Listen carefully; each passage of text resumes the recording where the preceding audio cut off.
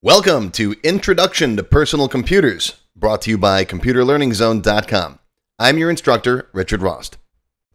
This course is for the absolute beginner who has little to no experience with personal computers.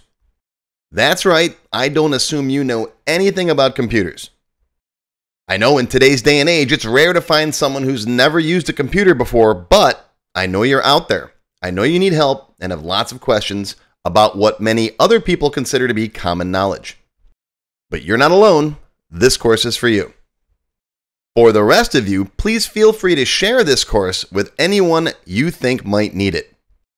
You know who I'm talking about, the coworker who's constantly asking you PC questions, the neighbor next door who always needs help with his computer, or even your mom and dad who can't figure out how to use the keyboard and mouse properly. Those are the people this course is for.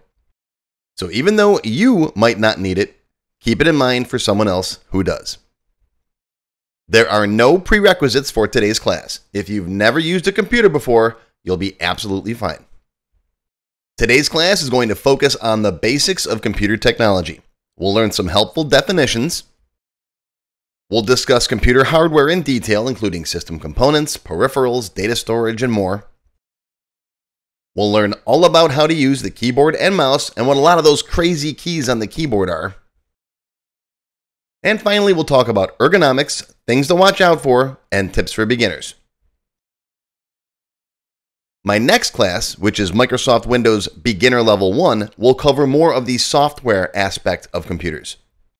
Throughout my Windows series, we'll learn more about basic software applications using the internet, file management, security, privacy, all that kind of stuff. But today's class is for the computer beginners who need the absolute basics. So who am I? Why should you learn from me? And why should you listen to my advice? Let me share my background real quick. I began using computers at the age of 8 in 1980, so you can do the math. I have a long history with technology. I attended university right after high school for computer science, but I dropped out. I got bored. I started my first business in 1992, providing PC sales, service, networking, and custom software development. My customers were constantly asking where they could go to learn how to use the computers I just sold them, so I decided to open my own in-person computer training center in 1997. I ran the training center for a few years before transitioning to online training. With more and more people getting high-speed internet, I could record videos and reach a much broader audience. I've been dedicated to online training since 2002. In 2010, I was approached by a book agent who found my Excel lessons on YouTube, leading to the publication of The Complete Idiot's Guide to Excel 2010.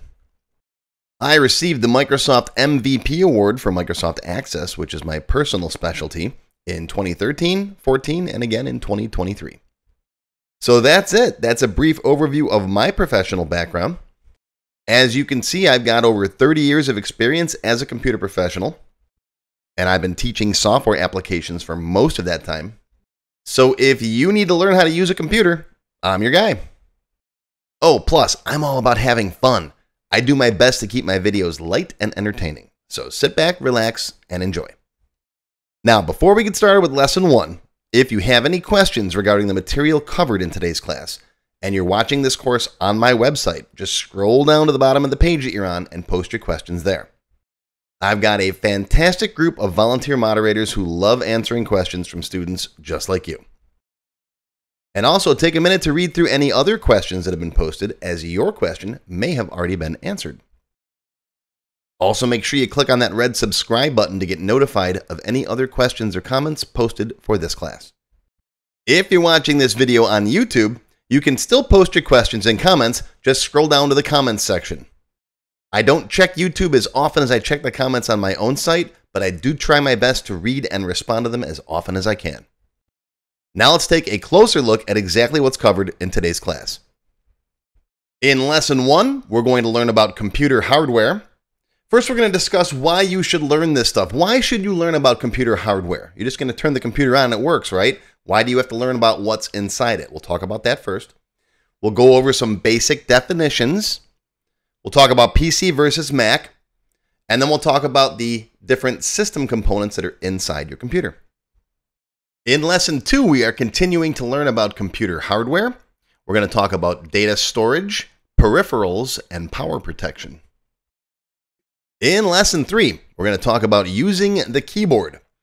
We'll learn about what all the different keys on the keyboard are and those little lights, and we'll learn how to use most of them. In Lesson 4, we're going to talk about using the mouse. Lesson 5 is something I call Rick's Tips. Now, I was going to call it Richard's Tips because I do go by Richard professionally, even though my friends and family call me Rick. You can call me Rick if you want. But Rick's Tips sounded better than Richard's Tips, so we're going to go with Rick's Tips. Okay, we're going to talk about ergonomics, computer caveats, things you got to watch out for, and tips for noobs. Yes, new computer users are called noobs. It's a term of endearment. We don't mean any insult by it. And that's what we're going to talk about in Lesson 5.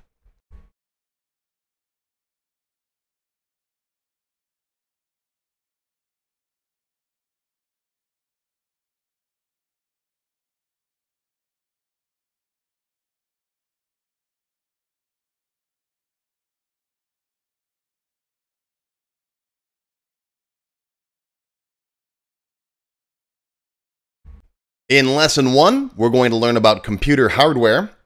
First, we're going to discuss why you should learn this stuff. Why should you learn about computer hardware? You're just going to turn the computer on and it works, right? Why do you have to learn about what's inside it? We'll talk about that first.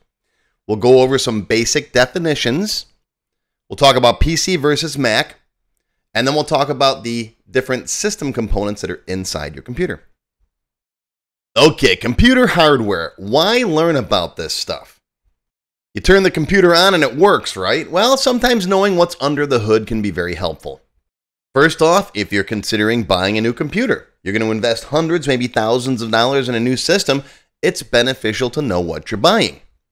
This is particularly helpful if you're shopping at one of those mega computer stores where the salesperson might be more focused on their commission than trying to sell you exactly what you need, right? They're trying to give you the greatest products, the biggest and best, and they don't know what your needs are. So knowing about computer hardware equips you with the information you need to make an informed decision on what to buy.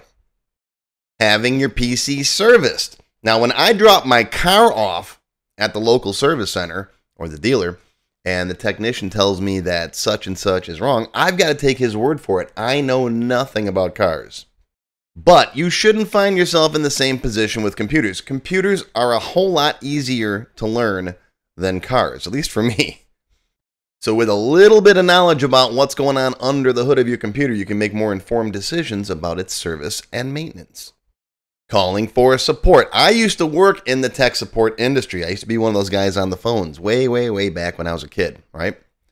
And I know that sometimes phone technicians can unintentionally make callers feel inadequate, like they don't know what they're talking about, even with basic technical terms. So it's essential to have some understanding of the fundamentals of computer terminology to communicate effectively with support staff, even just to let them know that you kind of know what you're talking about. This can help ensure that you get the assistance you need without feeling overwhelmed or patronized. I know calling for tech support can sometimes be intimidating, and some people put it off because they just don't understand the person talking to them on the phone. Talking to coworkers and friends, or your kids, right? Whether a coworker in the next office asks you for a thumb drive or a friend mentions a particular piece of software, knowing what they're referring to helps in everyday communication. It helps you to feel digitally literate in today's interconnected world. And finally, and most importantly, computers are fun, right? This stuff's fun to learn. I enjoy this stuff. I love this stuff. So even if I wasn't teaching this stuff, I used to love just learning new things all the time. Computers, science, all that good stuff. So it's something new to learn. Okay, now before we get into the hardware, let's go over some basic computer definitions. First, what is a computer? Well, Webster's defines a computer as a programmable, usually electronic, yeah, they can be mechanical, device that can store, retrieve, and process data. While there are more elaborate and specific definitions for the word computer, Webster's definition just about sums it up. A computer is a machine that knows how to do one thing: manipulate data. All the computer really understands is a series of electrical impulses representing numbers, 0 and 1, on and off, right?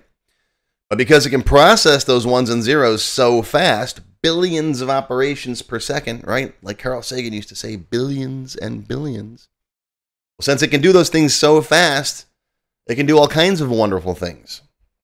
It can play a game or edit a spreadsheet, or you can play stupid cat videos, right? All of those things are made up of ones and zeros.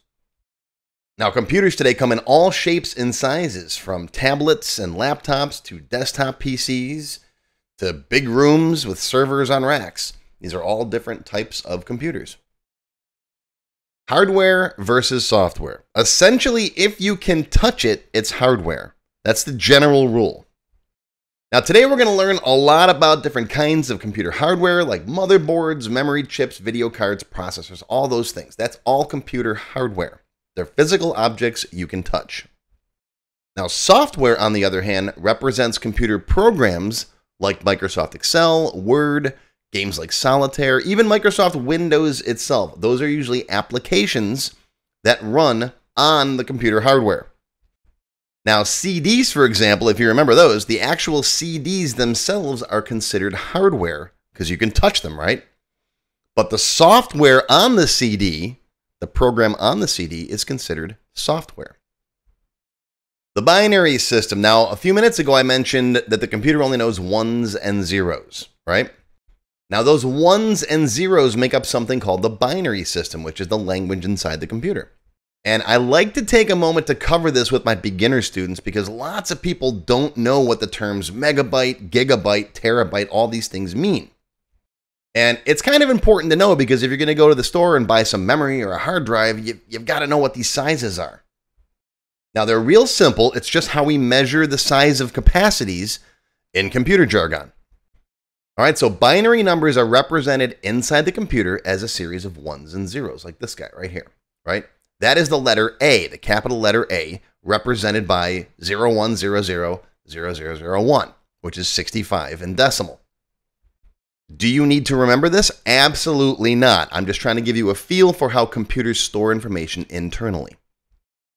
Now, each one of those ones and zeros internally is called a bit, right? One bit is either a 0 or a 1.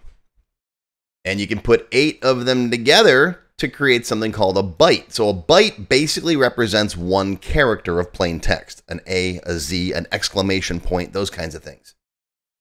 Now, this is where the other terms come in. You take byte and you put a Greek prefix in front of it, right? Kilobyte is roughly 1,000, right? Kilo's 1,000, roughly 1,000 bytes.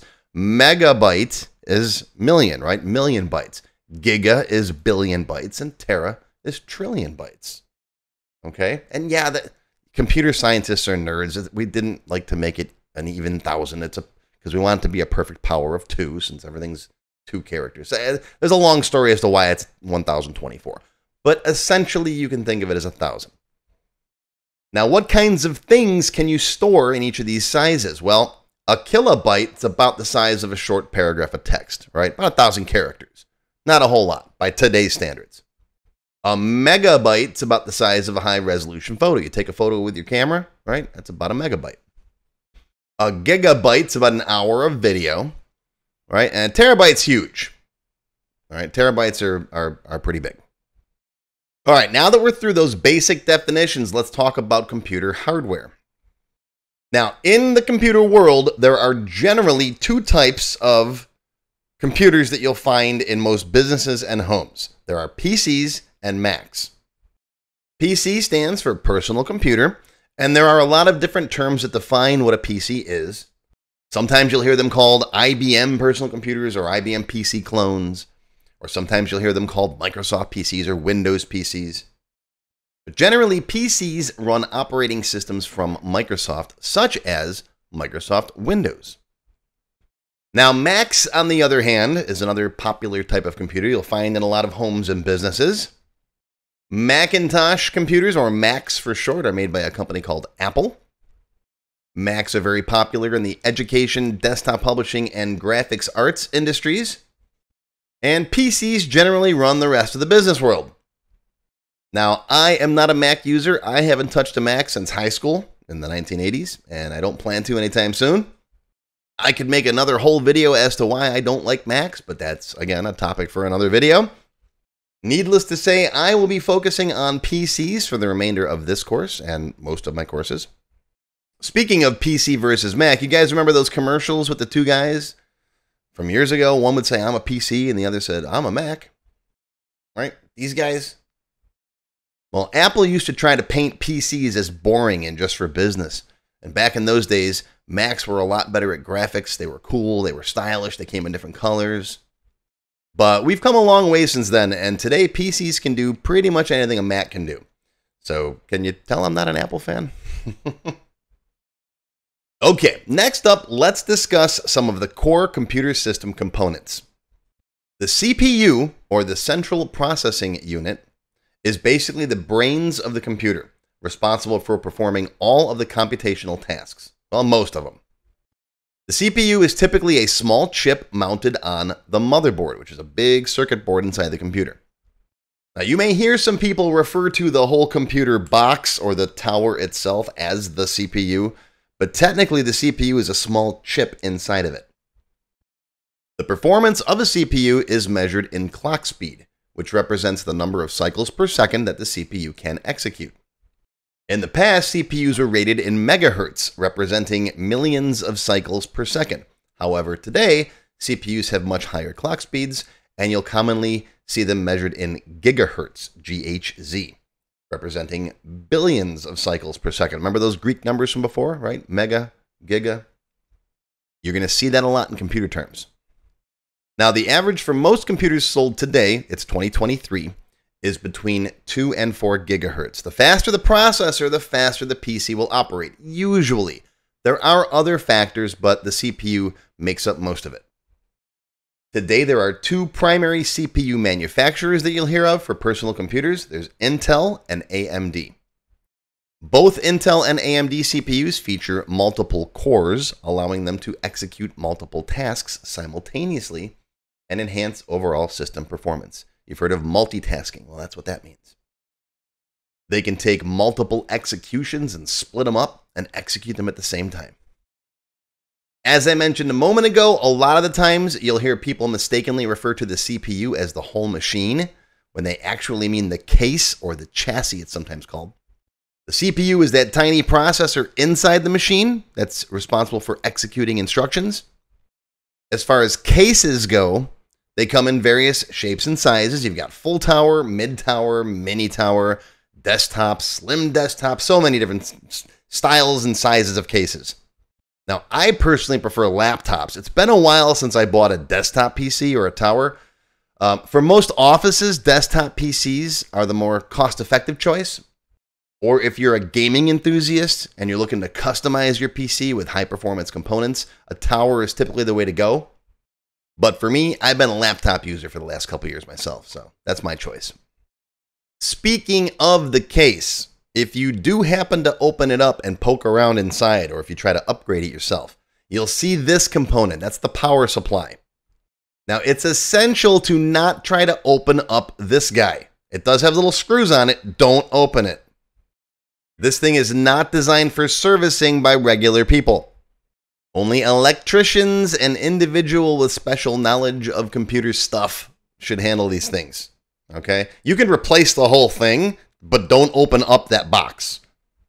Even if the computer itself is unplugged, this power supply can still give you an electric shock. Trust me, I found this out the hard way years ago. There's a capacitor in there that stores some charge even when the machine is unplugged. So be very, very careful when working with the power supply or any internal components of the computer.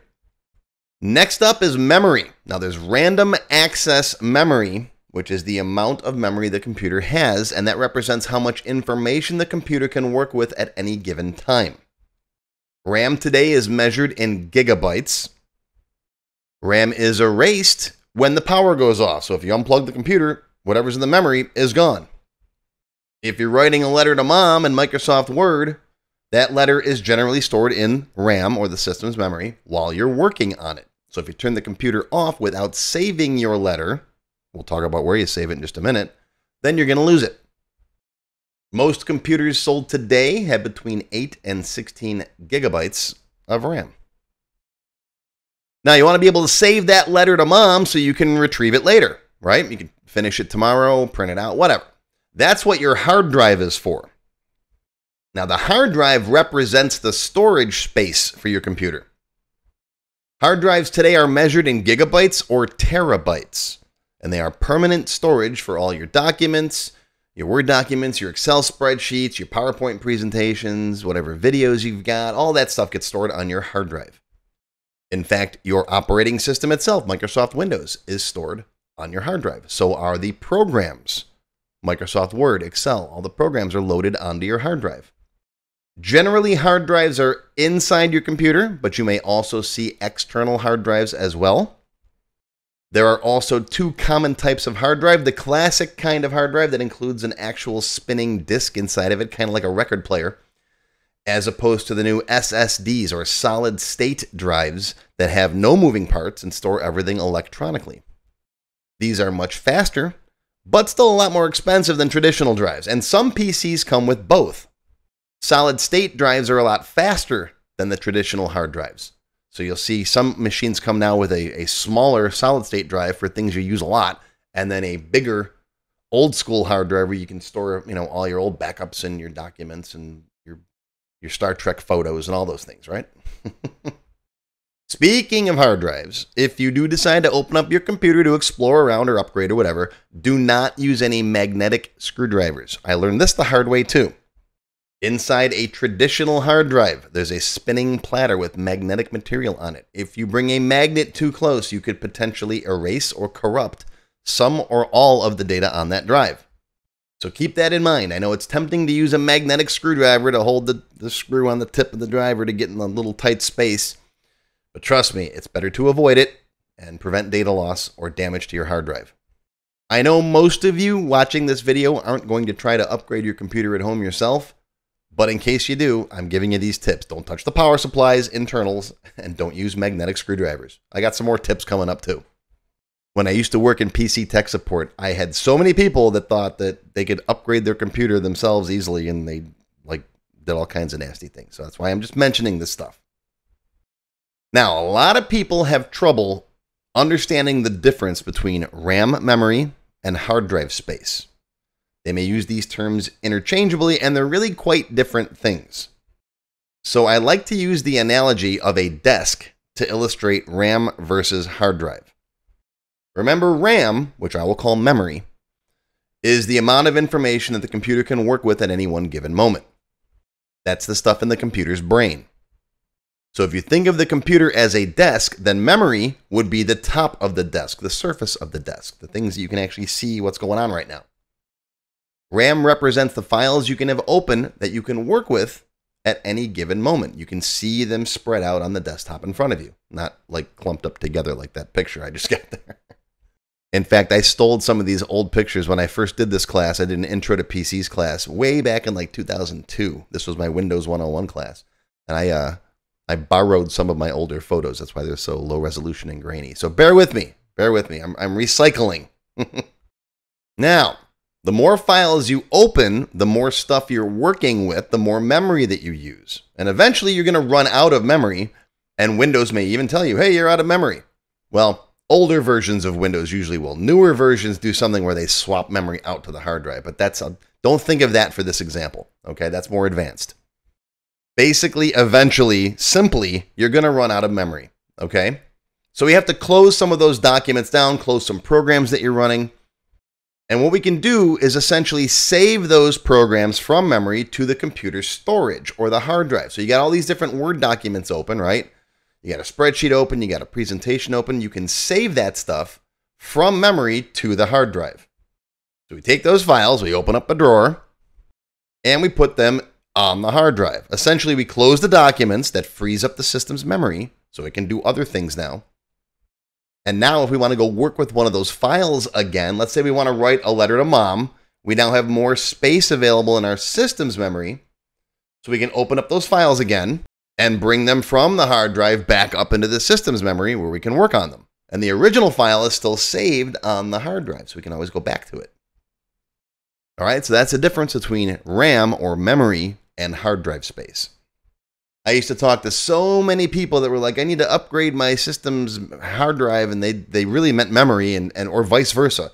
I need more room in my computer to store stuff. And so they're thinking they got to buy memory. What they really need is a bigger or a second hard drive. So it's important to understand the difference between these two things. All right, continuing on with our parade of hardware components, we've got the motherboard or the system board. Now, most of your other components, the hard drive, the processor, the memory, all those things, they're going to connect to the motherboard or the system board. It's essentially a big circuit board inside the computer that all of the other components plug into. This is basically the backbone of the computer. Now, in addition to those other components we talked about, you may or may not have expansion cards in your computer. Now, back in the day when I started building computers in the early 90s professionally, in the late 80s on my own, you would get your motherboard and then you'd plug all these other components into it. And you'd have to have expansion cards for things like a video, audio, your network card, a modem if you wanted to connect to the internet over a telephone line. Remember those days? Nowadays, for most average computers, business computers, a lot of these functions are built directly onto the motherboard. So you don't need an additional video card, network card, audio, all that stuff. It's built right in.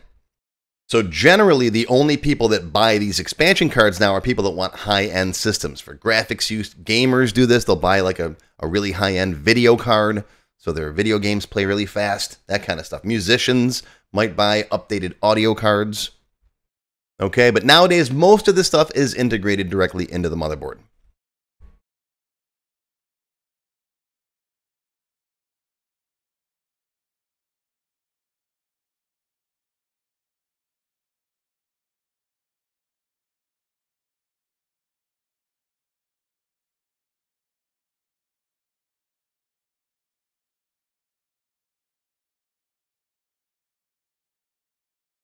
In Lesson 2, we are continuing to learn about computer hardware. We're going to talk about data storage, peripherals, and power protection. Data storage. Now, to talk about external data storage, which is storing files outside your computer to transport them somewhere else, let's take a little walk down memory lane. I'm going to start with the mighty floppy disk. Yes, I know there are older technologies like cassette tape drives. Yes, I had one of those. And even punch cards, if you're older than me. But when PCs started to become popular, when most people started buying computers for home use, they came with floppy disk drives. Now, most computers sold today in 2023 don't come with floppy disk drives. In fact, you might not even have a CD or a DVD drive in your computer. But you might come across some older PCs that still have them. They are still in use. Just 10 to 15 years ago, most computers still came with a 3.5-inch floppy drive. Floppy disks only store about a couple of megabytes of data, so that's not a lot. And even those newer 3.5-inch disks that are made of hard plastic, those are still called floppy disks, not hard disks. The hard disk is inside your computer. Remember that. Right? This guy's got that hard plastic shell, so everyone thinks that's a hard disk. No, they're talking about the little floppy piece of magnetic film that's inside all of these disks. There's one inside here too, right? That's what's called the floppy disk. The case that it's in doesn't really make a difference, right? And also, make sure you keep these guys away from magnets too, okay? They're based on magnetic film, and if you get a magnet too close to them, you will erase them. In fact, they used to sell a bulk eraser that you could just erase all your disks in one shot. Now, because they don't have a lot of storage space, they can only really hold a couple of documents or a small program, maybe a couple of pictures. That's about it. I remember installing Windows 95 when it came on 13 floppy disks. Talk about a long install. You have to sit there and wait and wait and wait. Okay, insert disk 2, and then you wait, and then you wait. So even though floppy disks are an outdated storage medium, like I said, they've been around since the 70s. You'll be hard-pressed to find one in the wild today, but you might still come across one. Especially if you go over to Grandma's house and she's got the old IBM PC in the closet, right? Okay, now after floppy disks, we started getting CD-ROM disks, which contained a lot more information, up to 650 megabytes. So that's hundreds of floppy disks would fit on one CD. And that allowed us to put Windows 95, for example, on just one CD. And everyone was amazed, and things installed a lot faster. And that was great. Now, originally, CDs were read-only. You could only read information off them. They had to be professionally printed.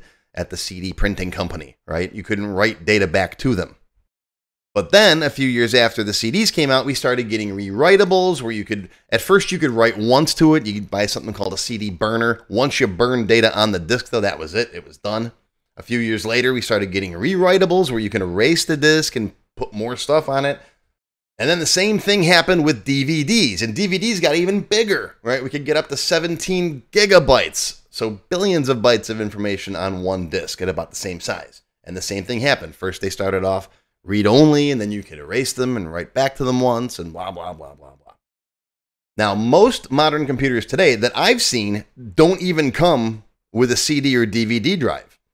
I did buy a laptop a couple of years ago that came with an external DVD player, just in case you had a DVD, you wanted to install something or watch a movie or whatever.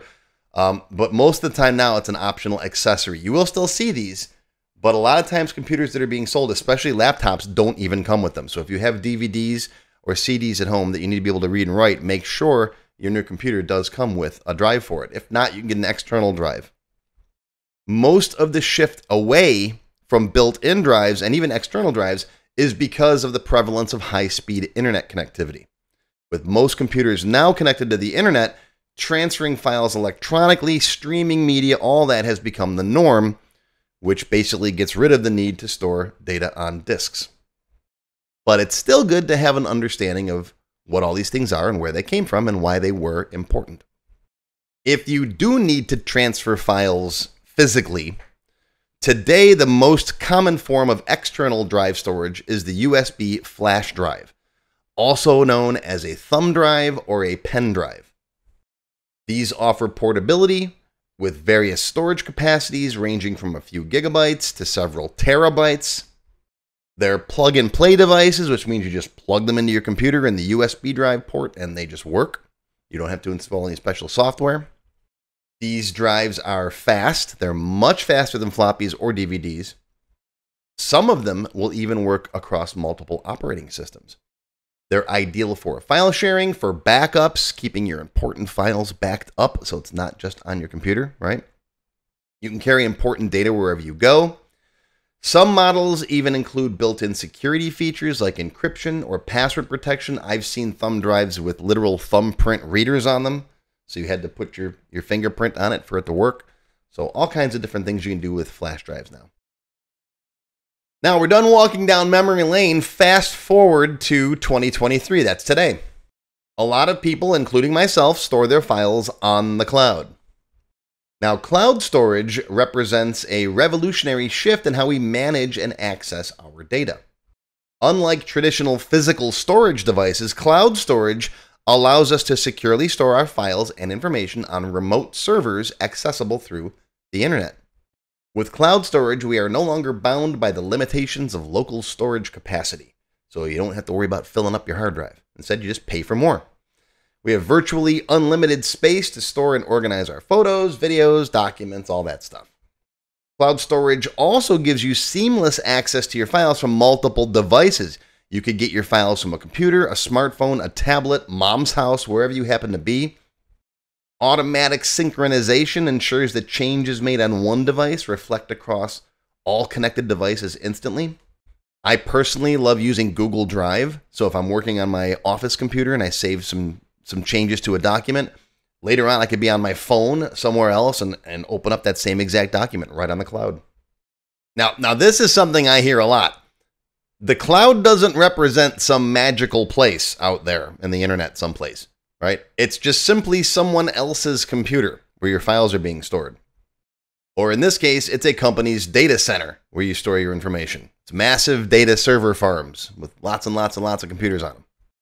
There are three big players today. There's Google Drive, that's the one I use, Dropbox, and Microsoft's OneDrive. There are a lot of other companies too, like Amazon, IBM.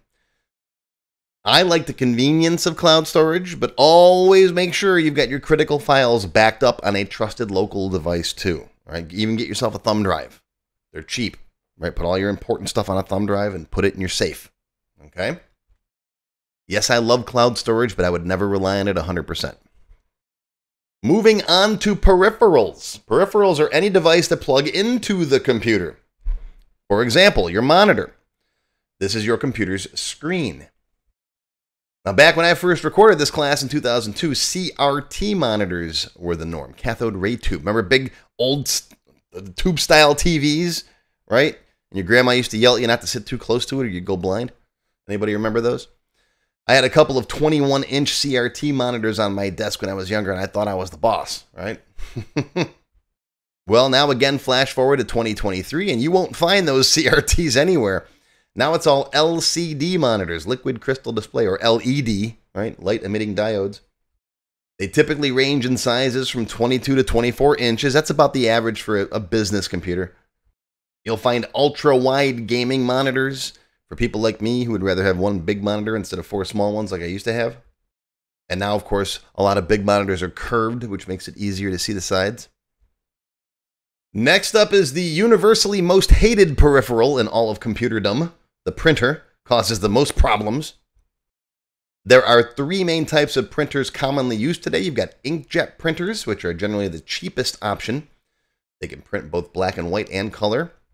The cost per page tends to be higher due to the relatively expensive cost of ink cartridges. Laser printers, on the other hand, have a higher upfront cost to buy the machine, but the cost per page for printing is lower because the toner's cheaper. That makes them more economical for companies or families that do a lot of high volume printing. And finally, we have thermal printers, which are compact and portable, making them great for travel. However, they also require special paper with heat-sensitive coating for printing. So the cost per printing can be pretty high for those. Oh, and I almost forgot to mention dot matrix printers. Remember these guys? Yes, they still exist. You might come across them with companies that need to produce multi-part forms where you can print it out and sign it with carbon paper. Remember that stuff? My first printer was a dot matrix printer, and I'll never forget my mother waking up at 3 o'clock in the morning screaming at me because it made that awful noise throughout the entire house when I printed off my homework for the next day. And of course, I had the English teacher who refused to accept printed homework because he didn't like the way that dot matrix printing looked. So I couldn't win. A lot of people, of course, have a love-hate relationship with printers. Why does it say paper jam when there is no paper jam? What is PC load letter? So, yeah. Love them or hate them. Now, on the other side of printers, you got scanners. And scanners allow you to take the printed page and turn it into a digital file that you can store and work with on the computer. Now, in the past, standalone scanners were common, but nowadays you'll often find scanners integrated into printers, specifically inkjet printers. In fact, many modern smartphones have cameras that are high quality enough that you can effectively scan a page and send it directly to your email. This is what I do all the time. If you've only got 1 or 2 pages, like a receipt or an invoice that you want to save digitally, just take a picture of it with your smartphone. No need to buy a big scanner. However, if you do lots and lots of scanning, like 100-page documents, you can buy a sheet-fed scanner where you can put a whole stack of paper on it and it'll just scan it through 1 page at a time and create a file out of it for you. So there you go. If you enjoy video conferencing, recording yourself, or creating content for platforms like YouTube like I do, there's a wide range of video cameras, also known as webcams, available for your PC. You can find webcams that clip onto the back of your monitor, or ones on tripods for added flexibility. With the variety of options available, webcams can cater to diverse needs. Nowadays, most laptops come with a built-in webcam, and to address privacy concerns, many laptops have a small slider that allows you to cover the camera when not in use. For laptops without those built-in sliders, you can purchase a little webcam cover online. They provide a neat little effective privacy solution. I used to have a laptop that didn't have that, and I used to put a piece of tape on it, but they got little sliders you can get now. If you're into gaming, the world of joysticks offers an abundance of options. Whether you want to experience flying a plane, navigating a maze, or enjoying classic gaming like Pac-Man, there's a joystick designed for it. Remarkably, some manufacturers have even recreated the iconic Atari 2600 style joystick from the 70s. Remember that guy? This was my first joystick right here. Other peripherals include speakers and microphones. While most laptops come with built-in speakers and microphones, for desktop systems, you may need to add them separately. There's a wide range of speaker options available, from basic desktop speakers to premium ones like the Bose Super Bass Monster speakers. Headsets are popular, especially for late night gamers who don't want to wake up mom at 3 a.m. like I used to do. Headsets provide a private audio experience while enabling clear communication with teammates during gaming sessions or virtual meetings. For desktop recording purposes like my setup, you can use a dedicated microphone. I've got this guy right there, but I got a boom mic stand for it so I could put it off to the side, like next to my face while I'm recording. I actually did a whole set of videos on my YouTube channel to ask all my users which one they thought sounded the best, and that toner mic is the one that won, so yay. Another type of peripheral is the network adapter, which allows you to connect to your office network or the internet. You sometimes have the option of either a wired connection, which is commonly used in businesses, or a wireless connection on the home or office Wi-Fi. Wired connections generally offer faster speeds and better security, but with wireless connection, you have the freedom to move around without being tethered to a cable. Nowadays, most laptops come with built-in wireless networking capabilities. Higher-end laptops often have a wired network port, which is my preferred choice. For desktop PCs, you may need to acquire a network adapter, which can either be in the form of an expansion card that you plug in, or a USB adapter that plugs into a USB port. Now, here's a blast from the past. Some computers still have modems, which is a device that lets you connect your computer to a telephone line. I'm just kidding with these two. This is a joke. These are really old modems, and you probably will never see these again in your life. This one here is called an acoustic coupler, and you literally would take your phone, you'd dial the phone, and then you'd set it down on this thing, and it would connect to whoever you were connecting to, another computer or a bulletin board system or those things. Remember the movie War Games? He had one of those. This little guy down here was my first actual modem. It was a 300 baud modem from Radio Shack for my TRS-80 color computer. This is what modems look like today, even if you even see one around. Some computers still use them. Modems were widely used in the past for dial-up internet access before broadband became popular. Some computer systems still use these for sending faxes. So if you still send, I know a lot of medical offices and legal offices still send faxes. So 1990s, but they're still used. And of course, there are services available online to where you can send and receive faxes without needing a modem, so it makes them completely moot. One essential aspect of computing that many people overlook is proper power protection for their computer. Now, when dealing with a desktop PC, investing in a high-quality surge protector rated specifically for computers is crucial. Avoid using that cheap off-the-shelf power strip that you get from the hardware store. All right, they're not properly rated for surges to protect computers against power fluctuations, spikes, brownouts, that kind of stuff. Now, additionally, if you want to ensure data protection in the event of a power outage, I strongly recommend getting yourself an uninterruptible power supply, or a UPS. A UPS basically acts as a large battery that connects your computer to the wall outlet. So you plug your computer into the UPS, you plug your UPS into the power, and if the power goes out, or if there's a spike or any kind of brownout or whatever, the battery kicks in immediately and it continues to feed power to your computer. Depending on the size of your UPS, it can run your computer for anywhere from a few minutes to several hours. Essentially, it gives you time to save your work and shut the computer down properly in the case that the power goes out. I also use a UPS box like this on my TV at home because I live here in Southwest Florida, and all summer long we get thunderstorms and the power goes off for 5 seconds. So not only could that damage my TV, but it also shuts everything off, and then the TV's got to restart, the cable box has to reboot, all that stuff. So a UPS, they're not that expensive, and you can use them to protect all the expensive equipment in your house. Plus, when I'm watching Star Trek, don't interrupt me, man. Just if the power goes out, I lose it.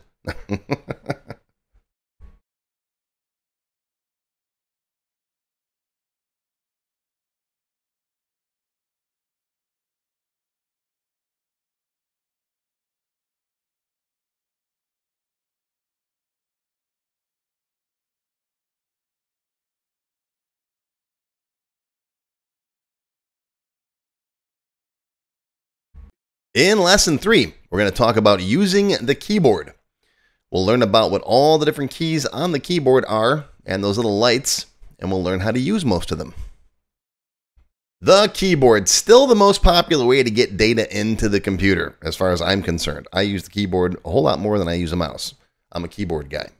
So let's talk about all the buttons on the keyboard. First, we have the alphanumeric and symbol keys. These are the most obvious keys on the keyboard, right? QWERTY, K-W-E-R-T-Y, all the numbers, all the little characters, the period, the slash, the backslash, all those things.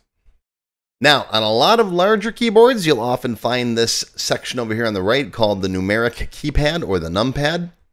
It's designed to give you a separate area where you can either type in numbers or you can use the little arrow keys to move up and down. It's designed to resemble the layout of a calculator and provides a convenient way to input numbers and perform mathematical calculations quickly.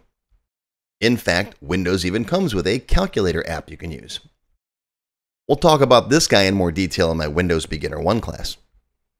The numpad is especially useful for tasks that involve extensive numeric data entry, such as accounting, data input, spreadsheet work, all that stuff. Now, not all keyboards have a dedicated numeric keypad.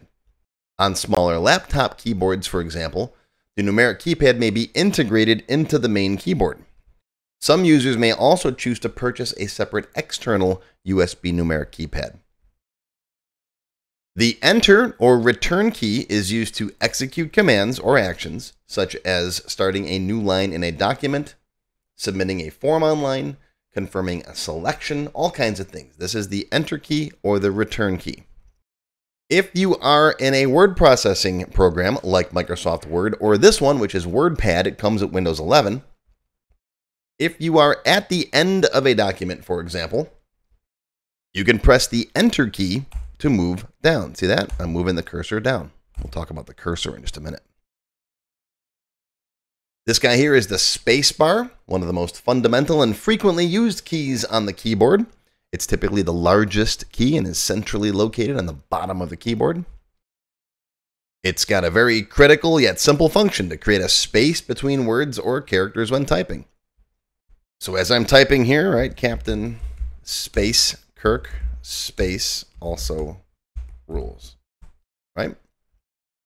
Now, for those of you who are old school and learned how to type on a typewriter back in school, we no longer put two spaces after a period or an exclamation point or any of that stuff, okay? Modern day fonts will give you a little bit of extra space between your sentences like that, so just one space. This guy on the keyboard is the backspace key, and it erases characters to the left of the cursor.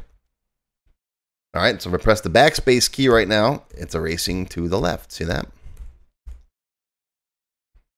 And there's also a delete key that deletes to the right of the cursor. So if I take my mouse and move it in front of Kirk and click right there, okay, and if I hit the delete key, it deletes to the right of the cursor. That's the difference between backspace and delete. The tab key is used for indentation or to move between different fields on a form or a dialog box. The escape key is commonly used to cancel or close dialogues, pop-up windows, or exit full screen modes. Here, for example, I got this pop-up window and I don't know what I want to do with it. So I can either click cancel or I can hit escape on my keyboard, and that will close most of those pop-up windows. A lot of larger keyboards will also have a separate set of keys that are arrows, and you can use those to navigate within documents, websites. You can use them to move the cursor or highlight items in different directions. On bigger keyboards, you got those. And on smaller keyboards, especially on laptops, you'll find the arrow keys integrated into the numeric keypad, as I mentioned earlier. Now, to switch between the arrows or the numbers on the numeric keyboard, you press the numlock key. And a lot of keyboards will either have a special numlock light or the button itself will have a little light on it. A lot of laptops look like that. So I can use the arrow keys to go up, left, right, or down throughout my document. And if I press the numlock key, now the numeric keypad will put in numbers instead of those arrow keys, right? And I'll turn the numlocks back off and I'll backspace over those to get rid of them. There we go. Function keys, often labeled F1 to F12, are usually located in the top row of most computer keyboards. Each function key serves a specific purpose, and their functionality can vary depending on the software or even the operating system you're using. For example, F1 is usually associated with the help function. When pressed, it opens up a context-sensitive help menu, providing assistance and information related to the active application or whatever function you happen to be working on. F5 is widely used to refresh or reload the current page or document, especially in web browsers. It'll reload the web page. And again, the function keys may be assigned differently depending on whatever application you're working with. On laptop keyboards, the function keys often serve dual roles due to the limited space available. They might have special functions assigned to them, in addition to their primary actions. To access those secondary functions, you sometimes need to hit a modifier key such as the FN or function key. When the function key is pressed in combination with the actual function key, it activates the secondary function associated with that key. This confuses a lot of people. The special functions may vary depending on the laptop model and manufacturer, but some common examples of the weird uses of function keys include brightness control. For example, you'd press the FN key in combination with F5 and F6 to increase or decrease the brightness of the screen. Other keys may control the laptop's volume, on-off condition of the wireless connection, and so on. Sometimes the FN key gives you the actual function key, like F1, and sometimes it's mapped to that special secondary function key. It depends on the laptop manufacturer. You can sometimes switch that, but it involves going into the computer's settings, which is a little more advanced. And again, it's different for each laptop, so I'm not going to cover that today, but look in your laptop manual or consult your laptop's manufacturer, and I'm sure they'll give you instructions on how to do that. On most keyboards, you're going to have 3, maybe more, modifier keys. The typical ones are Control, Alt, and Shift. You may have 2 sets of them, one on the left and one on the right side of the keyboard, or just one, depending on your computer. The Shift key is used to type uppercase letters and the secondary functions of certain keys, such as typing symbols above the numbers. So if I press the letter A key, I get a lowercase a. If I hold down the Shift key and press A, I get a capital A. Likewise, if I press the number 1 key, I get a 1. If I hold down the Shift key and press the number 1, I get an exclamation point. See how that works? And there's that again. If you want an exclamation point, press and hold the Shift key, press the key that has number 1 on it, and there's your exclamation point. Likewise, the Control and Alt keys work very similarly to the Shift key. They're used in combination with other keys to execute shortcuts or perform specific tasks. For example, Control and C is used to copy text to the Windows clipboard. And then Control V is used to paste it. For example, here in my document again, I can select Star Trek with my mouse and then press Control C to copy that to the clipboard. And now if I come down here, I can now press Control V and it pastes it from the clipboard. That's copy and paste. And again, we'll talk a lot more about this in my Windows beginner class. One special key combination is Control-Alt-Delete, and it's also known as the 3-fingered salute. Now, back in the old days, if you did Control-Alt-Delete, it just rebooted the computer. Back in the old DOS days, right? Nowadays, it's used to perform various system-level functions. It brings up this screen where you can lock the computer, switch users, sign out, change your password, and so on. And again, I'm going to go into this in a lot more detail in my Windows beginner class.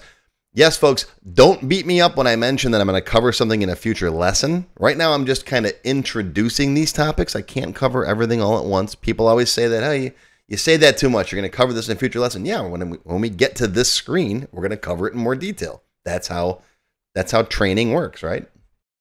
The caps lock key toggles the keyboard between all uppercase letters and all lowercase letters. So when you toggle this, it toggles on and off. When it activates, all the letters you type in will be uppercase until you turn it back off again. Most keyboards have a little light that tells you if caps is on. Sometimes the light is on the key itself.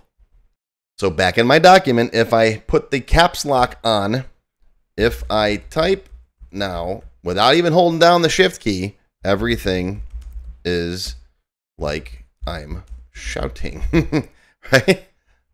In fact, I made a slide for this. Don't type in all caps online. People will yell at you for shouting at them.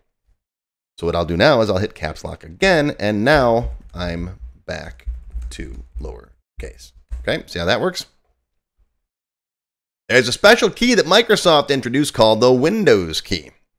And the Windows key is found on most modern computer keyboards, especially those designed for Windows. You may have one or two of them depending on your keyboard. I think most modern keyboards only come with one. It looks like the little Windows logo, right? The little 4-pane window, whatever that is. It provides various shortcuts. For example, one of the primary functions of the Windows key is to open up the Start menu that provides access to frequently used apps, settings, and files on your Windows computer. Windows key plus L, that means you hold down the Windows key and press the L key.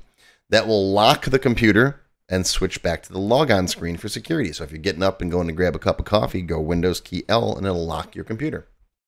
I'm old school. I do the old thing, which is you press Control Alt Delete and then space bar. It does the same thing. I always forget to use Windows L. And there's tons and tons of other shortcut keys and tricks I'm going to teach you. And again, guess what? I'm going to cover those in future lessons in the Windows classes. Some older keyboards, you're going to see this thing called a right-click key. It's also known as the context menu key. It's not, you don't see it that many on new computers. It used to simulate a right-click from the mouse, but again, I haven't seen this on a computer in a long time now.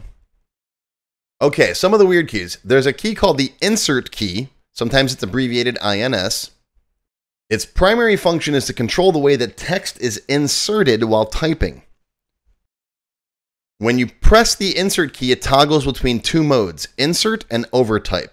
Now, insert mode is the default mode for most applications. New characters are inserted at the cursor position, the insertion point, and it pushes existing text to the right.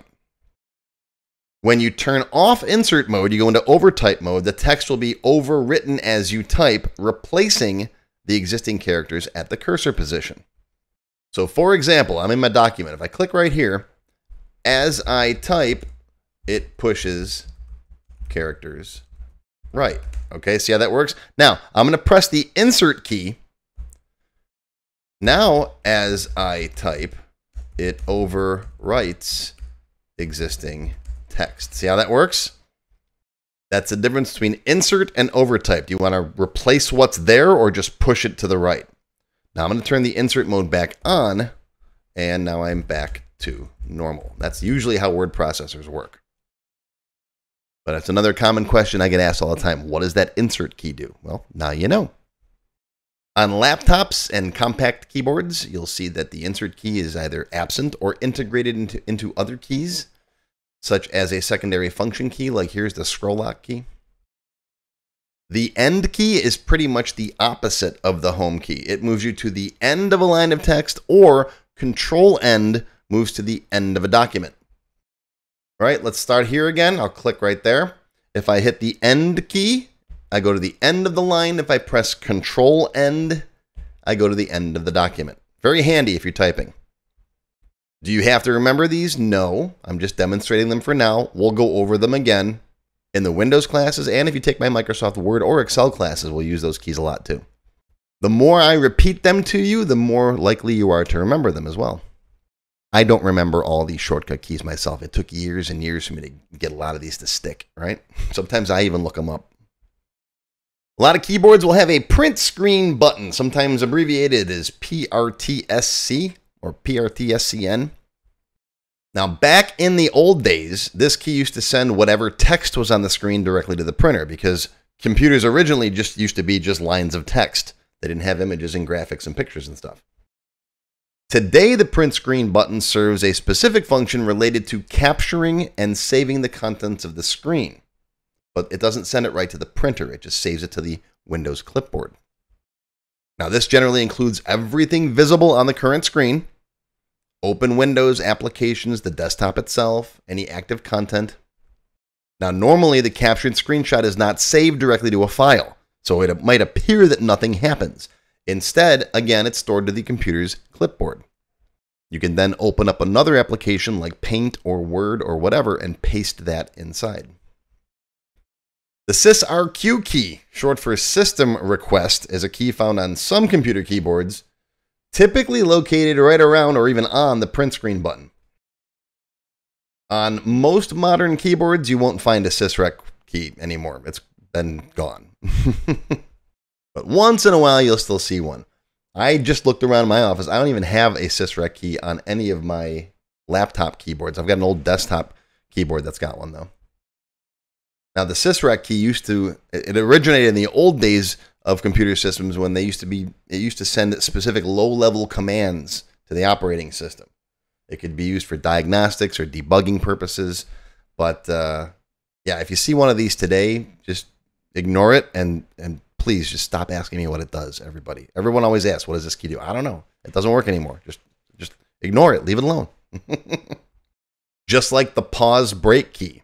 All right. Now, again, back in the old days, when you used to execute a command, like a DOS level command at the screen, you get text that would just scroll by, sometimes too fast for you to read. So you could use the pause break key to pause the output of that text and allow you to read it. Now with modern systems, Windows 11, the pause break key really doesn't have a specific universal function anymore. Some applications do use it. Pressing Control Pause Break can sometimes pause or halt certain processes in a command prompt window. Certain video games or media players will use it to pause music playback, for example. And I've seen some specialized accessibility functions that will use pause break, or you can use it to launch certain macros or run other commands. But again, it doesn't have a specific purpose anymore. There's the scroll lock key, which again, you don't find on a lot of keyboards nowadays. The scroll lock key was originally used in early computer systems to control the scrolling behavior of text on the screen. When it was activated, it would lock the screen display, allowing you to navigate within a document or spreadsheet without changing the position of the cursor. So it would lock the document. You can scroll up or down. That's why they call it a scroll lock. But again, now with Windows 11, scroll lock almost isn't used anymore. Next up are page up, page down. And again, you might have dedicated page up and page down keys, or they could be integrated into your numeric keypad. Page up allows you to scroll up or move the content on the screen up one page. And page down moves down a page. These are very handy in spreadsheet programs, word processors. You can use them online in a web browser. If you got a big document that goes up and down, like a page that's multiple screens, you can use page up and page down instead of scrolling up and down with the scroll bar. And finally, some keyboards have special purpose buttons that are unique to that computer. There's a sleep button, a wake up button, a power button. Your laptop might have other different buttons that are specific to that particular computer. So be sure to check the documentation that came with your machine to find out more about what these do. So that's it. That's your ride through using the keyboard. In the next lesson, we're going to talk about using the mouse.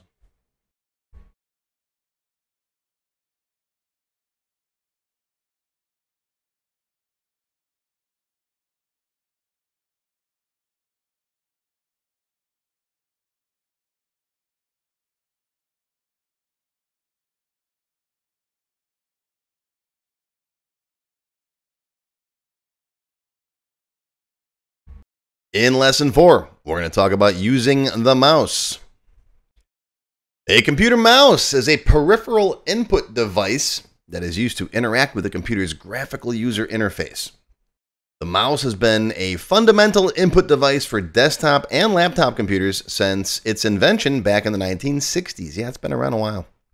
It is a handheld device that typically consists of a small palm-sized body with one or more buttons and a scrolling wheel. The mouse is placed on a flat surface and its movement controls the movement of a pointer on the computer screen. When the user moves the mouse, the pointer follows the same direction and speed, allowing precise pointing and clicking on icons, buttons, and other elements. Holding your mouse. Properly holding a mouse is important to ensure comfortable and efficient use, especially during extended periods of computer work or gaming. Holding your mouse is as important as holding your chopsticks right? If you're going to use the mouse right, you got to hold it. You got to grip it right. I like to hold the mouse with a relaxed and natural grip. Avoid gripping the mouse too tightly, as this can lead to hand fatigue and discomfort. Allow your fingers to rest gently on the buttons and the scroll wheel. And yes, that is actually a picture of my hand on a mouse circa 2002. Now, there are two kinds of grips.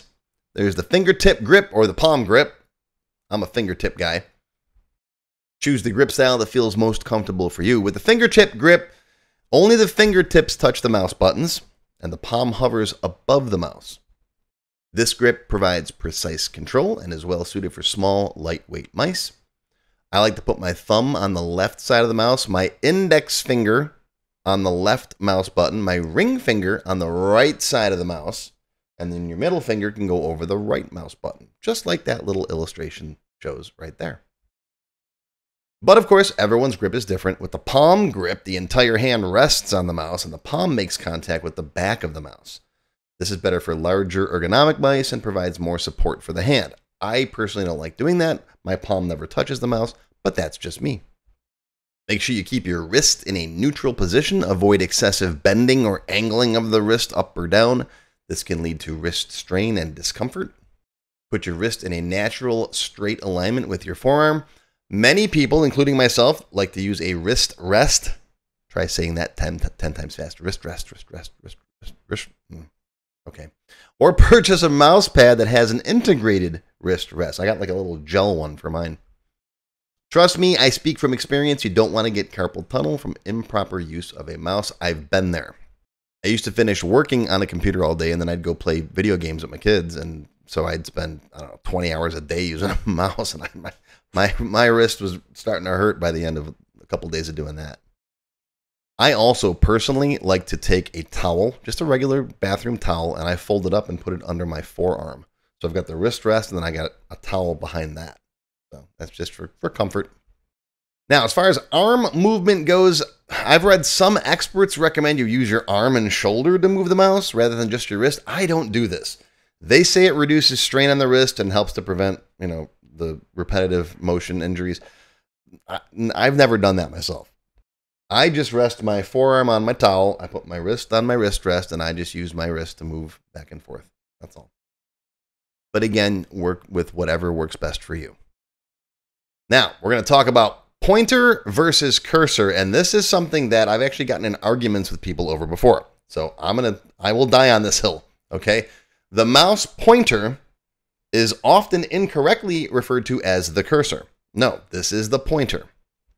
It is a graphical icon displayed on the computer screen that indicates the position where actions such as clicking or selecting will occur while using the mouse. This guy right here moving around right now, this little guy, that's the mouse pointer, okay? And it may change depending on what you move over. See that, how it changes sometimes? Okay, see? Goes from an eye to a little four-way arrow, back to an arrow, see?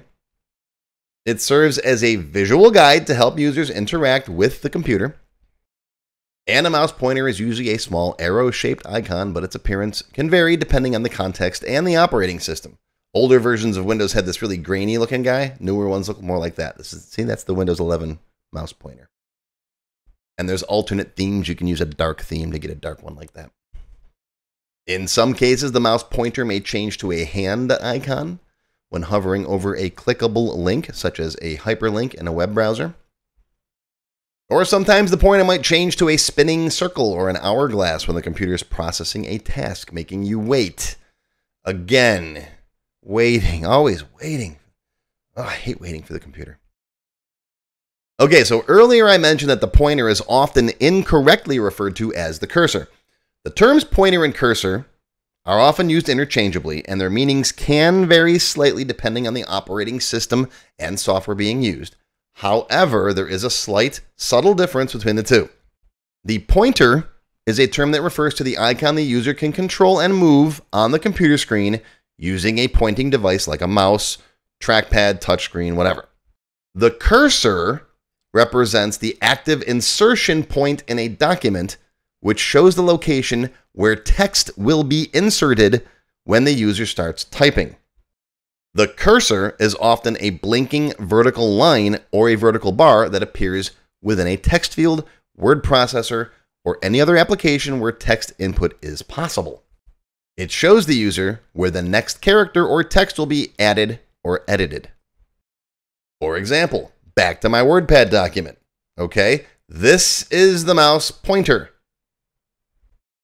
That blinking line at the end of the document right up here, that says Star Trek fans. See where it's blinking? That was blinking. Blink.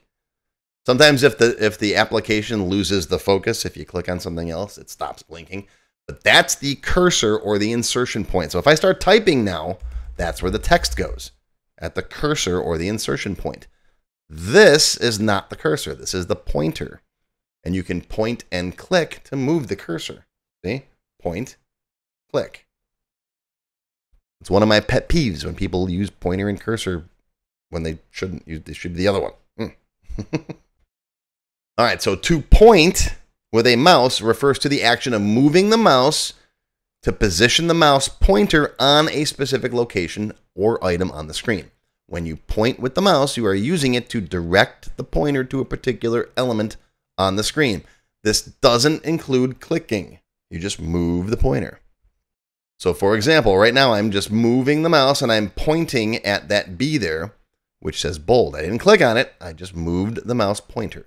That's called pointing. If I tell you to point at the find button, you come right up here and just point at it. Just sit right there. Okay? Now clicking means to press one of the buttons on the mouse, usually the left button. If I say just to click on something, that is to click the left button. So you move the mouse, you get the mouse pointer positioned over a specific item, and to click the mouse, it sends a signal to the computer indicating you want to do something because you pointed at it and clicked on it. Clicking the mouse is used to select, activate, and interact with various elements such as icons, buttons, links, text fields, and more. Now in my classes, I'll always refer to clicking as meaning the left button. If I want you to click a different button like the right button, I'll say to right click. Okay? And clicking means to press the button down for a brief moment and then release it. Don't hold the button down and don't click on it multiple times. So again, if I come in here and I click on that B, I've now turned bold on. Now new text I type is in bold. See that? And I can click again to turn it off. Back to normal. See that? Here's a different WordPad document. I have my signature inserted into the document as a picture. If I hover my mouse over it and click on it, the picture gets selected.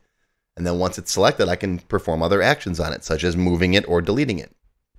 Right? Here's that document. I can move over that image, click, and now I've selected that item. I can then press delete on my keyboard to delete it, and it's gone. Right-clicking involves pressing the right mouse button while the mouse pointer is positioned over an item. Right-clicking typically opens a menu or provides a list of options relevant to whatever you've clicked on.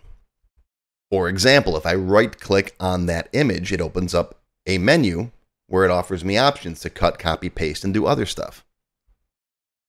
And here it is. If I right-click on that guy, there's that menu. See? Now, this one gets a lot of beginner users, the double-click. All right, double-clicking involves pressing the left mouse button twice in rapid succession. You can't do it too fast or too slow. Finding the right rhythm sometimes takes a little while to master. When I used to teach this class in the actual classroom, getting the double-click was something that took a lot of practice for some people who've never used computers before. In my WordPad document, if I double-click a word, it selects that entire word, and then you can do stuff to that word. For example, I can then bold the word by clicking on the bold icon. Here's my document again. If I double-click on the word captain, it selects that word. See, I can then click on bold, and it bolds that. I can double click on resolutions and underline it. See? But a lot of people have trouble. They either go too fast. See, I can't even do it wrong anymore. Or you go too slow. All right, I'm going click, click. That's not fast enough. But if you go too fast, sometimes you end up dragging, which you don't want to do. You can't move the mouse at all while you're double clicking. It's got to stay perfectly still. So this might take some practice. Right? Double click, double click. Once you do it for a while, you get the hang of it. Click and drag. To click and drag means to press and hold down the left mouse button, then move the mouse. This action is typically used to move an object on the screen. For example, in my WordPad document, I can click and drag the image of my signature and then move it to a different location. Here's my Word document again. I can click once to select my signature, right? That's an image. I can then click and drag by holding down the left mouse button and moving the mouse. And see that cursor moving? Wherever I let the button go, that's where it drops it. See that? Click, drag, and drop. Just like that. And yes, if this is new to you, this will take some practice. You can also do it with words. I can come in here and select Wednesday by double clicking on it and then click and drag and move the word Wednesday. See that? Click and drag. You can also click and drag to select a large block of text. So far, I just showed you double clicking to select a word. But if you want to select the whole line of text, you can click, start here, click, drag across, and that selects the whole line. And then you can underline that if you want to. Right? Or click and drag down to get multiple lines. You can also come over here in the margin, click and drag. And now all that text is selected. And again, I cover this in a lot more detail in my Windows classes and in my Microsoft Word class. Now, some mice might have a scroll wheel, which is a little wheel positioned between the left and right buttons. You can use this to move up and down a document, a web page, or something like that. Here I am in my web browser. This is my website. And if I use my mouse, I can use the scroll wheel on it to scroll down. See that? And it's scrolling down the page. Right, scroll back up. I can also use the page down and page up keys on my keyboard like we learned about in the last lesson. See that? I can also move over some text here to get a hyperlink. See that? I can click on it. It'll load up that page then. And then to close my browser, I click on this little button up here with the mouse. And we'll talk about all these different things in the Windows classes. Now, some fancy mice might have more than two buttons. You could have a middle button. You could have a back button for your thumb on the left. That's especially useful on the web because you can then hit that instead of clicking on the back button in your browser. Some gaming mice will have all kinds of buttons over them to control the sensitivity of the mouse, and you can use them to point, shoot, and aim in your game, all kinds of things. Most mice don't have all these buttons, but some do. So if you bought a super cool, expensive, crazy gaming mouse, well, read the documentation that came with it. Most mice today will have a left button, a right button, and a scroll wheel. Now, you might not have a mouse. You might have some other kind of a pointing device. For example, the trackball. Back in the day when I was trying to get rid of my carpal tunnel, I actually bought a couple different trackballs to try. And a trackball is basically an upside down mouse. Instead of a ball on the bottom, it's got a ball on the top. If you're old like me, you might remember the video arcade game Centipede. It had a big ball in the middle and you moved that around and you had to shoot the bugs coming down at you. Well, that's what this was. That was called a trackball. And nowadays, most laptops come equipped with something called a touchpad. It's a rectangular area that you slide your finger across, and that moves the mouse pointer. Some touchpads have actual physical left and right buttons that you can click that simulate the left and right mouse clicks, or you just tap the corner of it, and without actually having a button there, that will tap the mouse buttons. And this specific feature depends entirely on what kind of laptop you have. And finally, a lot of modern computers don't even require pointing devices like a mouse or a track point because you simply tap on the screen with your finger. These are known as touchscreen devices, and they're common in smartphones, tablets, and even PCs. with touchscreen capabilities. All you need is your finger to control what happens on the device.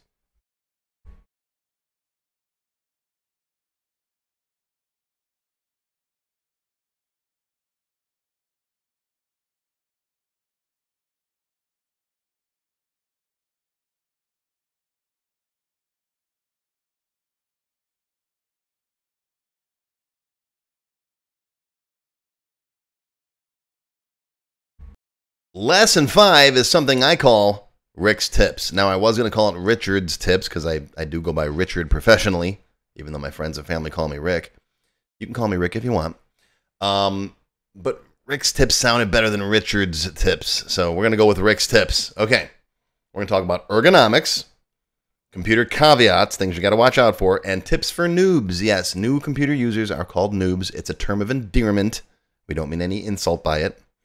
And that's what we're going to talk about in Lesson 5. All right, ergonomics is the study of people's efficiency in their working environment. It involves designing or arranging workspaces, products, and systems so they fit the people who use them. Yes, this is kind of a dictionary definition, but if you don't know what ergonomics are, it's helpful. Ergonomics aims to improve workspaces and environments to minimize risk of injury or harm and enhance productivity by focusing on factors like comfort, ease of use, and the physical and psychological impact of design choices. That's a pretty cool definition, huh? This can include aspects such as chair height, keyboard positioning, workspace layout, and even the design of tools and machinery. Here are some of my tips from my extensive experience using computers. First, position your monitor so the top of it is at or near your eye level. You don't want to strain your neck by constantly looking up at your screen, but also you should avoid staring down excessively too. Keep your monitor about an arm's length away. It shouldn't be too close to your face or too far. And of course, adjust as needed based on your vision. And of course, posture is important. I try to keep my monitor, the top of my monitor, right at the top of my eye level. I've got 2 monitors on my desk. I got a big monitor across the top, and I've got my laptop, which sits below that. And I have found that if I start to slouch in my chair at all, then I have to look up at the screen. So that's my way of catching my posture. So it forces me to keep my posture up, keep your back up straight, right? That way you don't have to worry about slouching or looking up and down. And it's kind of like when you go to the theater and you sit in the front row, right? And you got to look way up at the screen, okay? Speaking of vision, something very important to me. Be sure to take eye breaks. Right? Do little eye exercises. Stop working, look out the window, look at something across the street, a car, a house, whatever. And then look at something close, like your hand. Right? Do that back and forth like 10, 15 times. I try to do this at least once an hour. It prevents your eyes from getting locked in like a fixed position for too long. Right? It's good for your overall eye health and to prevent vision-related headaches. I used to get them all the time. And of course, it goes without saying, I shouldn't even have to put it in this video. Make sure you got proper eyeglasses if you need prescription eyewear. I've mentioned this before. Get wrist rests for both your mouse and your keyboard. You'll thank me later. I also recommend getting a footrest for beneath your desk. Now, occasionally, I like to have my feet flat on the floor, but after a while, I like to sit back and elevate my feet, especially when I'm doing something that's not super important. Now, I've tried various commercial footrests, but honestly, what I find works the best is my lock box. I got one of those little fireproof safe boxes, right? There's nothing in it, but it's the perfect height to sit under my desk for me to put my feet up on. So whatever works for you. It's like 4 or 5 inches tall, and it works great. All right, so figure out something that works for you. There's a lot of these different commercial footrests on like Amazon and stuff. You can try those. I've tried a couple of them. I wasn't happy with any of them. And I went back to my little lockbox. Now, here's a suggestion I have for those with the necessary budget. I truly love my standing desk. It's a desk that you can adjust. It's got a little electric motor. So it's either at sitting height or you can lift it up to be at standing height. You push a single button, it goes up.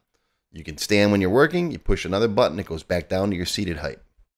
Now, they're not super expensive. I paid like $500 for mine. But when I have a long day in the chair, you know, and I've got stuff I've got to get done, I push the button, I stand up. I've got one of those kitchen floor mats that have like the gel in it so I can stand on that with my socks. It's so comfortable. right? I don't use it super often, maybe once a week or so, but it's fantastic for those moments when I gotta work, and it's a real back saver if I don't want to sit in my chair all the time. So check it out. All right, next up, computer caveats, things you need to watch out for, be careful of. First off, keep beverages away from your computer. I've ruined numerous keyboards and even complete laptops in the past because of spilt drinks. In fact, my lab puppy wrecked a $1,000 laptop when he got excited and knocked over my coffee that was sitting next to the laptop. Now, if it's just water that you spill, yeah, usually if you unplug it right away, turn it off, you can save it. But no, not with coffee. It's because I have cream and sugar in mine. It's all sticky. It gets inside the keys. It was gone. I wasn't about to take the whole thing apart and try to clean it. So now what I do is I have a little drink holder that sits below the surface of my desk. So it's almost impossible for me to spill a drink on my desk now. And even if my puppy does come in, he can't knock that. If he knocks it over, it's just going to fall on the ground. So be careful. I mentioned this one earlier in the hardware lessons, but magnets and computers are not friends. Now, chances are if you got a brand new computer, you don't even have any magnetic parts in it, but just in the case you've got an old school hard drive, don't put any magnets near your computer. I'm talking about magnetic tipped screwdrivers. I'm talking about magnetic decals.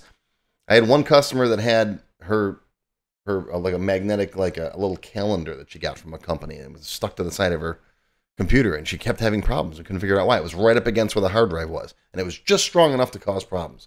Got rid of that thing, problems went away. Laser printers and power. All right, large laser printers and copiers draw significant amounts of power when they first start up or when a print job is sent to them. They go into sleep mode, you send down a print job, it kicks on. So don't plug your laser printer into the same power strip or even wall outlet that your computer's on, because the printer can drain power, taking it from your computer, causing your computer to reboot or lose power momentarily, or all kinds of strange problems can happen. So if you have a large laser printer, place it across the room from your computer, or at least run an extension cord to a different outlet. And of course, I strongly recommend you plug your computer into a quality surge suppressor or UPS. Next up, keep your PC off the floor. I've seen so many offices, especially, where they've got their computer on the floor. No, don't do that. Don't do that. Keeping it off the floor keeps it safe from spills, kicks from your feet, passers-by, other things like that. Additionally, raising the computer off the floor can help prevent dust and debris from getting sucked into the system, which can clog fans and other components, leading to overheating and potential damage. If possible, place your PC on a dedicated stand or a stable surface to maintain good airflow and accessibility. Yes, there are desk-mounted brackets like this guy, or little roller stands you can get that can keep your PC elevated off the floor, even just a couple inches. And these accessories not only protect the computer from potential damage, but also provide ease of access and can help in maintaining proper ventilation. Very important for a computer, airflow. Speaking of dust, I've seen stuff worse than this, okay? Dust is a silent killer for your computer, and I recommend that if you have a traditional desktop or tower case, that you have it professionally cleaned out at least once every couple of years. Or if you know how to open up the computer yourself, get yourself a can of compressed air, take it outside or to the garage, blow the dust out of it. If this is not something you feel comfortable doing, a lot of PC repair shops will do it for you for a relatively small fee. And trust me, it's better to pay the small fee to have the dust blown out of the fans in your computer and the power supply than it is to have them stop working and your CPU dies, and then you're looking for a new computer. And of course, make sure the computer is off and unplugged before you try opening the case. And I don't recommend you do this unless you are fairly knowledgeable and experienced with working on things like this. I'm not telling you to do this. I'm just saying, if you are the kind of person that goes inside your computer, then blow the dust off the fans once in a while. And remember, don't open the power supply. And don't do that funny thing where you turn the can of air upside down and it blows frost out of it. No, don't do that. That's bad. Yeah, back in the 90s when I had my computer repair shop, we used to chase each other around the office like pretending we were frost-breathing dragons.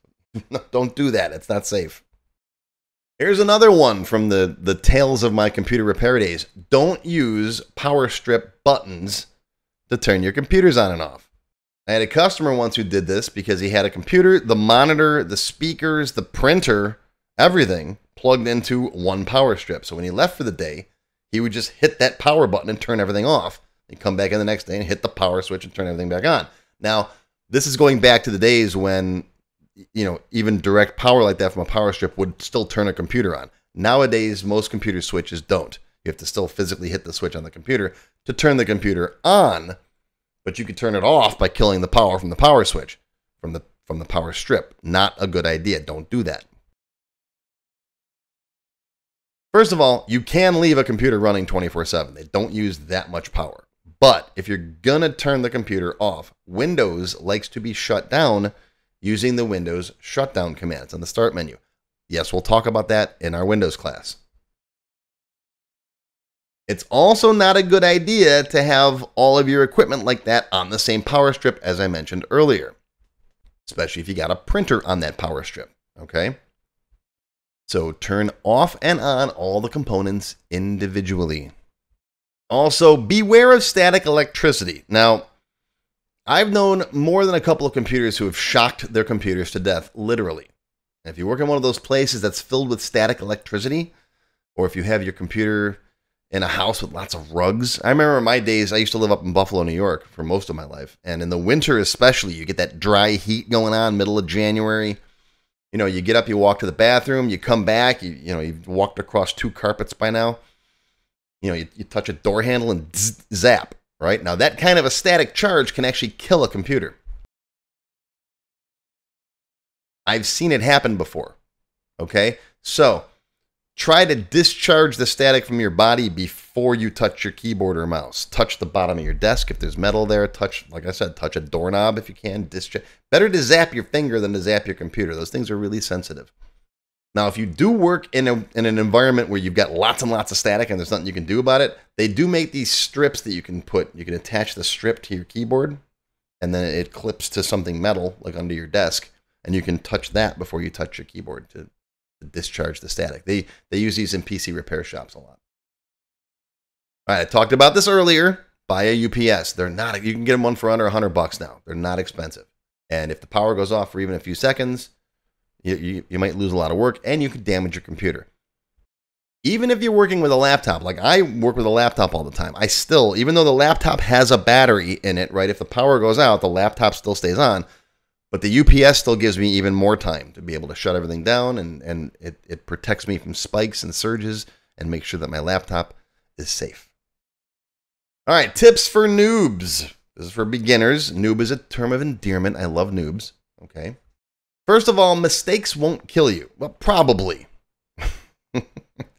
A lot of people are afraid to use their computer because they're afraid they're going to break something. Don't worry. Generally, the computer is going to warn you before you can do something that's going to break it. All right. Usually it'll say, are you sure you want to do this? If it says, are you sure, and you're not sure, say no or hit cancel. All right. There's a feature called undo in a lot of applications. Microsoft Word, Excel, PowerPoint, they've all got an undo feature. If you click on something, if you delete something and you're not sure, just undo it. And again, I'll talk more about undo in my Windows classes. Be persistent. The only way to really learn how to use the computer is to use the computer, right? Try and try again. I can show you how to do these things. I can tell you about stuff, but if you're not persistent, if you don't practice, you're not going to go very far, right? It's like becoming a baseball pitcher. You just got to do a lot of pitching, right? You just got to use your computer. You'll get better at it. I've had people from all ages take my classes, from 6 years old to 80 years old. So everybody can learn this stuff. Make sure that you apply what you learn. Again, you'll only learn so much from watching my hour-long video, okay? You got to practice and apply what you learn. Do these things, practice, practice, practice. This class was mostly informational, but my other classes, like when I'm teaching Word and Excel and that kind of stuff, you got to just do it. You got to practice it. Don't be afraid to explore. Click on things. Be curious. If you want to know what a button does, go ahead and click on it. Chances are you're not going to break something. Chances are. Before you can do something catastrophic, the computer usually will ask, are you sure? And if you're not sure, well, say no. But more importantly also is to don't try to learn too fast. Right? I get people that want to buy my entire expert series of classes and go through it in a weekend. No, take your time. I usually recommend don't spend any more than a couple hours a day trying to learn a new topic, any topic. After that, take a break, right? Rest your brain, sleep on it, come back the next day. Walk away if you get frustrated. Banging your head against the keyboard isn't going to help, right? Get a cup of coffee, take a walk, do your eye exercises, and then come back when you're refreshed. And in fact, one of the things I teach a lot when I'm teaching Excel or Microsoft Access, which is database stuff, is apply what you're learning to non-work topics, okay? If all you're doing is applying your new computer skills for work, you're not going to find it very much fun, unless you love your job. When I started learning computers, I used to collect baseball cards. So one of the first things that I did was I built a database to store and track my baseball cards. So I applied my computer knowledge that I was learning to something fun. That was a hobby, that was enjoyable. All right, if it's fun, you're going to want to do it over and over again. So try to apply what you're learning with the computer to having some fun. Play some games. Do something enjoyable. Now, when it comes to what to learn next, you've just finished Intro to PCs, so congratulations. Next, I would recommend my Windows beginner classes. I usually have multiple levels of each type of class, so I've got Windows, Word, Excel, whatever. I would go to Windows next and at least take the first one of those. Then, if you're planning on learning Word and Excel, which are the two most popular programs that I teach, Microsoft Word I would learn first, and then after that, go into Excel, and then after that, go into whatever other topics you want to learn, like Microsoft PowerPoint or Publisher or Access if you want to learn how to build databases, all that kind of stuff. But that is the order in which I would learn stuff next.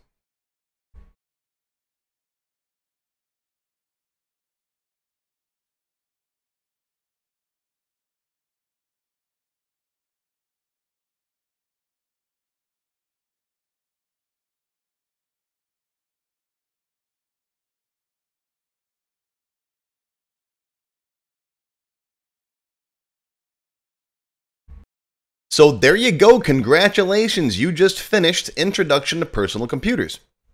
Give yourself a round of applause. Now, if you're watching this video on YouTube and you enjoyed it, please give me a thumbs up and be sure to share it with your friends, family, and coworkers. Also, be sure to subscribe to my channel, which is completely free. Click the bell icon and select all to receive notifications when I post new videos. What class is next? What should you look for next in the series? Well, I recommend next you take my Windows Beginner Level 1 class. Today's class focused mostly on hardware and terminology. My Windows Level 1 class centers on using the Windows operating system and the software that comes with it. Just like Intro to PCs, the class you just finished watching, Windows Beginner 1 is another free class. You can find it on YouTube. You can also find it on my website at the link shown, or just do a search for Windows Learning Zone. I've got a different learning zone for each of the topics that I teach. I've got Word Learning Zone, Excel Learning Zone, Access Learning Zone, which is my popular one. Today was basic computer stuff, so it's Computer Learning Zone. It all falls under the same family. On my website, you'll find an extensive area of lessons on various subjects, including Windows, Word, Excel, my personal specialty, Microsoft Access, and lots more. I've got dozens of hours of absolutely free lessons available. Most of my Level 1 classes for every topic are free. It's a valuable resource you don't want to miss. Explore the content and enhance your skills today.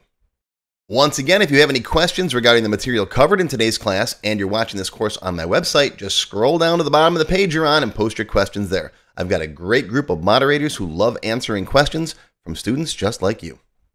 Now, the only way I can make my classes better in the future is with your feedback. So if you have a few free moments, I kindly invite you to visit my website and participate in a brief survey. Your honest feedback and insights are highly valued and will contribute to enhancing the learning experience for future students. Also, be sure to check out my Tech Help series of videos. These videos are primarily focused on answering specific questions sent in by my students. Whether it's about Microsoft Word or Windows or Excel, I do my best to provide detailed solutions and demonstrations. And also, if you have any questions, feel free to submit them. If I like your question, I'll make a video out of it. Thank you for watching this video from Computer Learning Zone. Again, my name is Richard Rost. I hope you learned something today. Live long and prosper, and I'll see you next time.